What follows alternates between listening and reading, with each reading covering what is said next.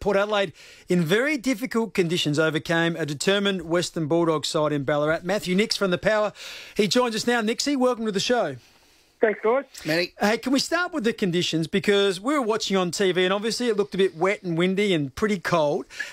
Just give us your point of view from someone who was there and lived through it.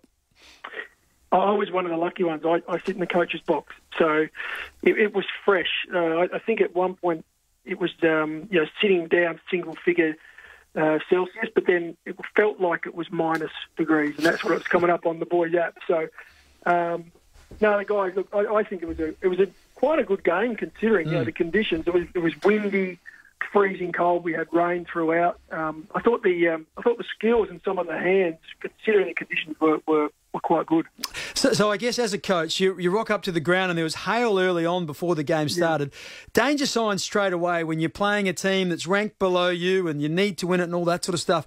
I think the players handled that really well in terms of the attitude they took into the match. Yeah, they did. We couldn't be more happy with the way they went about it. And we were expecting, I think even a week out, we were looking at the forecast of what the weather was going to be. So to be able to anticipate that, and we expected the worst. They were talking about severe storms coming through, and we knew that it was going to be one of those games that territory would be important, and we have to get in and enjoy the contest. And I thought, right across the board, I thought our whole group put their head over the ball. We enjoyed, the challenge of trying to win hardballs, and the Bulldogs they're a good side in that area as well. They like to outnumber. They go hard at the footy, so for us to come out in the end with the result we got, we couldn't be more pleased. I thought you set the team up really well from selection and through to back in. Burn Jones's role, the midfield mix, the front six, the back six with their matchups, and it does help when everyone plays their role, Matty, in weather like that. Yeah, you're right. You like to think you make good moves as coaches, but it does come down to the players. They're the ones who, you can swing as many moves as you like. I thought, Darcy. We thought Johannesson was really dangerous to him and was a critical player to them coming out of their back half. So, we put some time in there. But it takes Darcy to be able to do that job. It's not an easy job. And he's been really strong for us the last couple of weeks. But we thought, as I said before, Kane Farrell came in and played his first game. We couldn't ask more for a first game. He put his head over the ball, and a young kid, he's only a light body. He stood up for us. So it was every player, and no surprise you get the result. Yeah, great goal he did too. Let's talk about Charlie. Nearly froze, he reckons. Got a runny nose, like he's got the big beard. He bagged 5. I thought the conditions suited him. He was a colossus. Well, they did. I mean, the conditions helped him. I mean, it was windy, it was blustery. He's had some issues judging the ball, working on his marking. I thought the work he's been doing over the last couple of months, and this isn't something he's been working on for a week or 2 weeks, this is an area that he's been all over for 2 or 3 months, just trying to get himself in the contest at the right spot drop of the ball. And I thought on the weekend he was best on ground. I thought he changed the game. He marked the ball when we needed him to. He converted as well, in trying conditions. He was kicking goals when we needed him to. So he was a standout for us, and we hope that that gives him some confidence and starts what is a really important month for us. Yep, 7 goals to 1 in the second half displayed your dominance in the game. Brad Ebert was another one. I thought he had his best game in a little while, so that's another positive to come out of it. Yeah, very much. Yeah, and Brad got a little bit more time in around the footy this week, so he's shown what he can do as a big-bodied mid. Played a little bit of wing as well. But it's nice to have some guys finding a bit of form because all the talk over the last, the last couple of weeks has been about, we've dropped away, we're not in good form, but you just need a couple just to pick their games up, take it to the next level. All of a sudden things start to click, and by no means, it wasn't a clinical performance, but it was solid, and we had some really key guys stand up. And clearly this was a big game for the club with all the stuff that's on the end of it. You picked Tom Jonas and Paddy Ryder, and a few people, including myself, we raised an eyebrow and thought, wow, is that a risk at all? Those guys got through, no problems? Yeah, they did. They got through. I mean, there's always risk involved, but you're backing your high performance guys. I think the credit to them, they basically made the decision this week along with the players. The players are very much, they're our senior guys. When it comes down to it, a Tom Jonas and a Paddy Ryder, they're the ones who make that decision with the backing from our professionals, the doctors and physios. And I thought they were 2 really good calls. This game, as you said, was really important. So we wanted to get those guys back in, they influenced games for us, and we got the result we needed. They pulled up well. It's only early in the week, but we've got a short break now, and hopefully they can sort of turn around and be okay for now another big game this week. So, Paddy, you were just resting him in that last quarter on the David Dench? Yeah, that was very much management. I mean, the conditions were testing, as you knew, and the game was...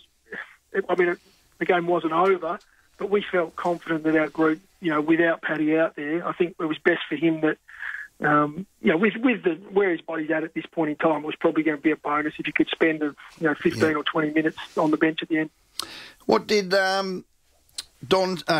what did Ken say to Ollie and Riley Bonner at three-quarter time? She was pretty animated. Yeah, I got asked that one actually earlier today. It's an interesting one because my comments were, look, Ollie's a leader in our midfield, so he's the leader of our team, but probably the second half of that third quarter, we dropped off a little bit around stoppage, and McRae and a few others started getting on top, and we spent a lot of time in our back half in that third quarter.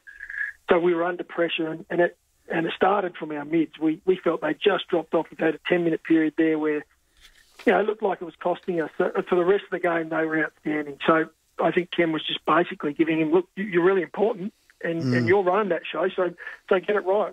Riley's a little bit different. Riley's a young kid who's still learning his craft, and he's played pretty much a full season to this point. His only area that he's really working on from a growth point of view, we love what he does with the ball, but it's just his ability in the contest. So Ken was just questioning him on that and saying, mate, if you're going to play at this level, we need you to give us a contest when it's there to there to be had. And he'll learn from that. He's getting better and better the more games he plays. So we're confident he'll be important for us over the next couple of months. Yeah, he's got some weapons. 6-day break from country Victoria. It was a heavy deck and cold.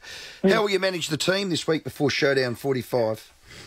Well, similar to a normal 6-day. I mean, you don't do a lot this week. We normally have 2 sessions, and we give the boys a Wednesday off. But we'll have a light run tomorrow. That'll be really light.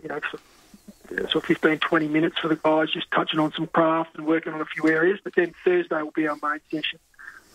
We'll be really mindful, as you said, it was quite a heavy deck. The ball, gets heavy in those conditions, and it's heavy on the legs. So our guys will make sure that everyone's freshened up slightly, but you do want to make sure you stay switched on and you're ready, for the contest, because we know we'll get that this weekend. Nixie, Kelly has sent us the Mile End Office Furniture text asking about the microwave on the bench. He said the TV commentators seemed fixated with it. They were talking about it all the time. What was it being used for? We take the microwave every week. I think because it was so cold, it got a lot more attention this week. But wheat bags go in it, so heat packs. A lot of players, and Paddy's probably one of the main guys. With his hip, he likes to keep it warm. So if he comes off for a period on the bench of 5 to 10 minutes, he wants to try and stay warm, and he'll use heat packs in those areas. As I said, that's something we take every week, but it's funny when it's minus 1 degree or whatever it was. Also, then you've got Power Pepper with a beanie on as well on the bench. It sort of stands out, but it's quite funny that everyone was all over that. I was just watching the game thinking, run out there with that beanie on, Sam. I reckon that would have been funny. I think you're allowed to one. You can wear hats and that if you want. I'm not so sure. Or they're not part of the uniform. Sure. No. Oh, okay. No, you can't wear headbands and so on, so I would have thought you'd get away with the beanie. Now, Matty, August 1 is this Wednesday. Coaches need to have a fair idea what they're doing moving forward. What's your movements? Where are you at with all of that? We're currently talking at the moment, actually, about where we're going to head next year. So as a footy club, we're having a good look at everything, and we'll make that decision over the next few months. But this is something that's ongoing with the club. So Ken and I have been sort of in conversation throughout the year. What's best for the group, what's best for me as well. So we're all about developing, but, I'd love to stick around. It's just one of those things. We'll see how it pans out. Yeah. I was going to say, do you feel you need another challenge? Are you ready for another challenge? I know we've spoken before, and, every coach should have an eye on being a senior coach. Yeah, well, that's what we talk about. I mean, and this is the best part about being the group we are. We're very open to that. I've been with Port now for 8 years, 6 years with Ken. Wow. And the journey, I've really enjoyed the challenge. There's still challenges coming, even in the role I'm in at the moment. You learn every week. So, look, I'd love to at some point head coach. I really enjoy the role I'm in, which is, giving whatever I can to help Ken make the job easier for him. So I'll continue no matter where or what job it's in. It's just a matter of what the group needs going forward. Well, excellent. Nixie, we hope you stick around, mate. We've enjoyed having a chat today and always too. Good luck. Huge week this week in South Australian footy. The Showdown's always great fun and we wish you all the best. Thanks, guys. Appreciate it.